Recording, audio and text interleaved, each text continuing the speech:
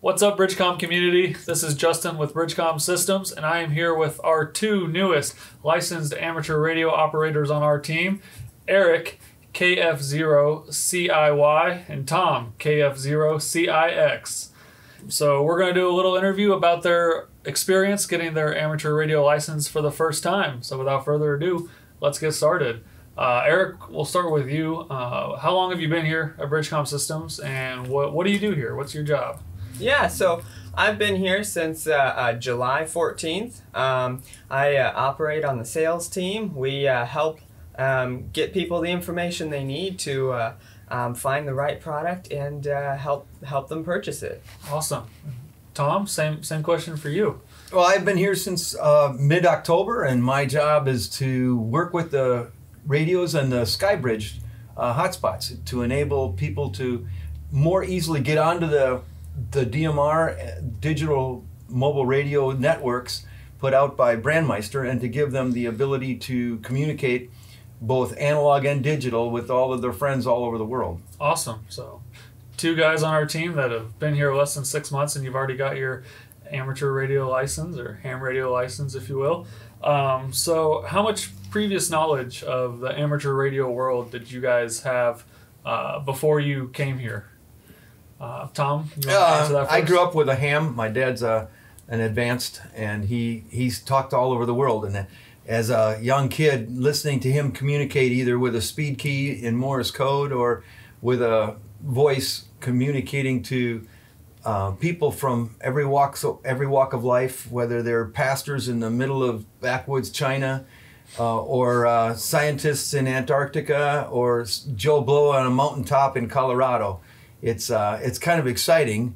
That's all HF, high band stuff, where they're talking to people in the analog world. Today, ham is really focusing towards the digital world, or DMR, digital mobile radios, and that's what we are working with mostly here today. Awesome. Eric? Yeah, my previous knowledge of radio and stuff like that was pretty much non-existent. The only thing I knew about it was an acronym called shortwave radio, which I had learned from my physical science book back in high school. And I knew you could bounce radio signals across the a certain layer of the atmosphere in all around the world. So basically, I knew pretty much nothing except for, hey, I can tune into the radio with my car and listen to music.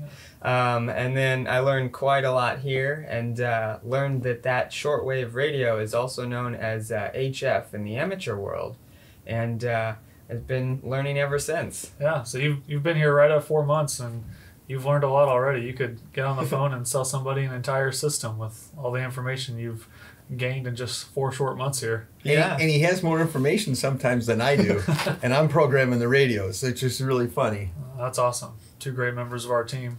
So what was the experience like getting your license? How much did you study? How long, how far in advance did you start studying? Was a test hard? Just, share your experience with that process. When I first looked at ham radio, I was in my 20s, and I was thinking I really would like to do this because my dad did it, and that was the real impetus for it. But back then, you had to get Morse code, and I was never really good at hearing. I could do the Morse code with my finger, but I couldn't get my brain to sink in with it. And so I kind of looked at it and then went away and looked at it and went away over the years. But now with digital mobile radio, the version of ham that's out there today, you don't even have to learn Morse code. So you can start with voice right off the bat. So it's a lot easier. And there are a lot of great tools out there that you can use to train yourself to pass the code technician test, which is now the lowest level test that you need in order to be called a ham. And so I've spent a lot of time with the hamradio.net ham exam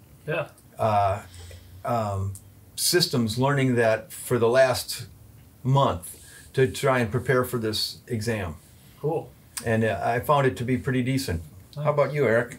Yeah, I probably wouldn't recommend the route that I took. I had taken a few practice tests, and other than the things I was learning here to sell the radios, I didn't really know much about the radio world and stuff. And so I had taken practice tests on QRZ, and I had failed every one of those.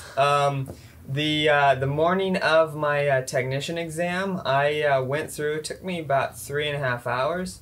I went through all of the questions and the answers relating to each question for the technician class, and kind of just read through everything, and then ended up passing my technician exam, only missing 2 questions. That's awesome. That's awesome. Much better than my failed practice tests. Yeah, definitely. So what are you guys looking forward to now that you are licensed ham radio operators? Well, now when I'm working with the radios, I am actually required to use my call sign rather than somebody else's call sign, which is how we've been testing them. Since I now have my own, I have to use my own. So it's kind of a good thing. It's going to make a few changes for me, but it's a good thing in the end. But I'm not satisfied to stay with technician because there are more limits on a technician license. I want to get to general, so in December, that's my goal, is to knock out general. Awesome. That's awesome. Eric? Yeah, like you, Tom, I'm not going to be satisfied with technician forever. I don't have a specific time frame on when I'd like to go higher, but I would like to go up to extra class because I am eager and excited about using more of the HF bands. And I know you get all of those unlocked with the extra class. Now, I'm excited for all the things you can do with just the regular technician license on amateur radio. Yeah.